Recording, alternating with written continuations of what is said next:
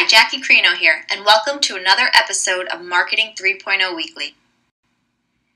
In this new and constantly evolving world of marketing, what we refer to as Marketing 3.0, organizations like yours can significantly benefit from having in place a Marketing 3.0 blueprint that acts as a roadmap or a system for marketing most effectively and efficiently in the new world of marketing.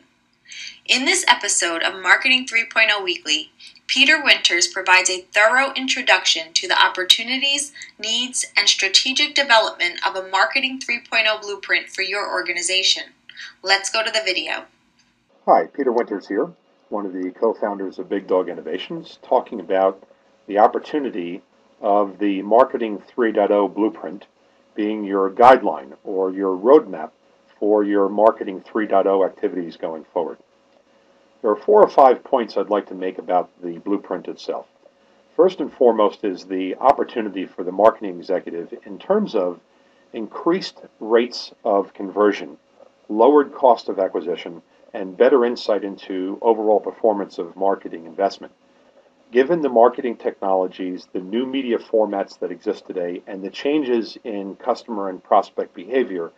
and your opportunity to be more proactive, more strategic in engaging in conversation with your prospects and customers.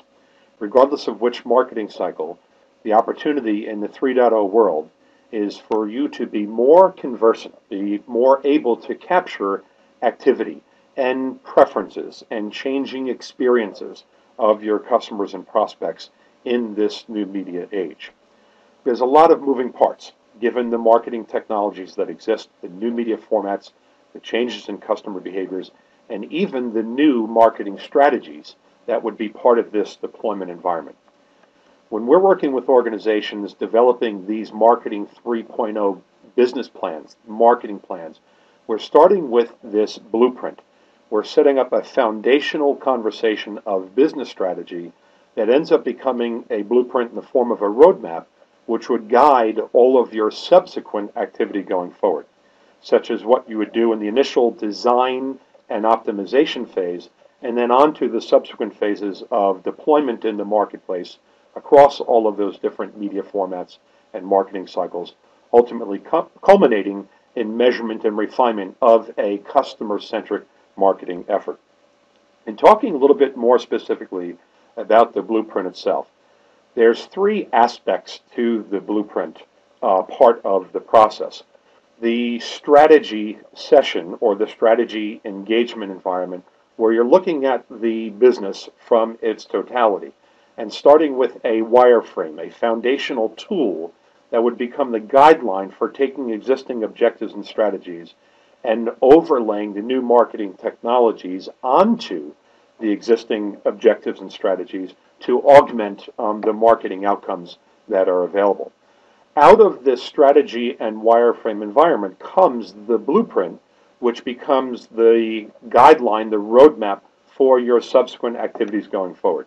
This is a very different world of marketing that we live in today. It's not simply bolting on new media formats and technologies onto existing methodologies of doing business. It really calls for a holistic way of going out to the marketplace in a very different kind of environment.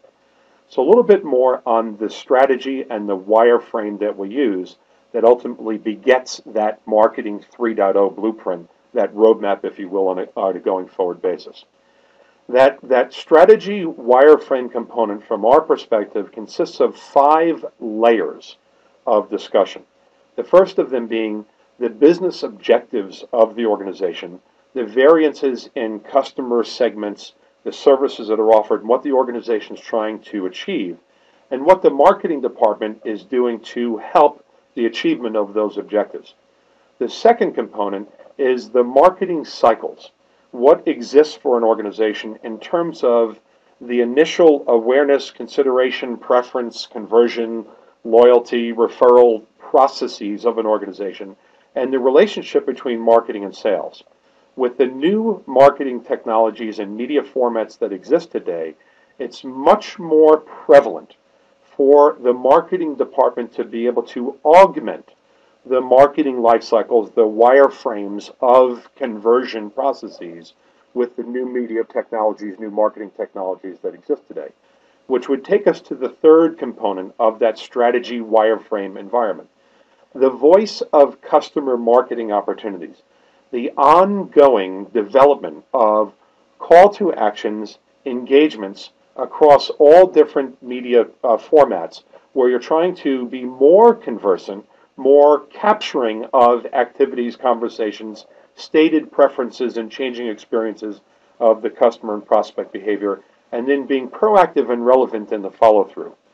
Moreover, in this voice of customer marketing environment, in a marketing 3.0 world, the opportunity for you to set up as a company culture and as a business practice the aspect of being more conversant on a continual basis with your prospects, customers, donors, voters, constituency, whatever it might be, depending on your industry type. That whole voice of customer marketing rubric is an important step into the achievement of new rates of conversion in that marketing 3.0 world, which gets us to the fourth component, which is the consideration of the existing media formats, the net new media formats, and even the changes in marketing cycles, the differences between traditional outbound marketing with the augmentation of traditional outbound marketing with more conversation management as part of an intentional strategy of outbound marketing, along with net new inbound marketing and the media formats that are consistent with more of that inbound marketing environment, such as online, blog, social media, mobile marketing types of environments. And how do organizations best marry, best mix, best optimize the traditional, what was the mass media one-directional environment, into more of that two-directional, optimized traditional media and new media environment? Which brings us to the fifth component, which is of the wireframe, which is how does an organization establish benchmarks of this new strategy for augmented rates of conversion, and what's being done to measure,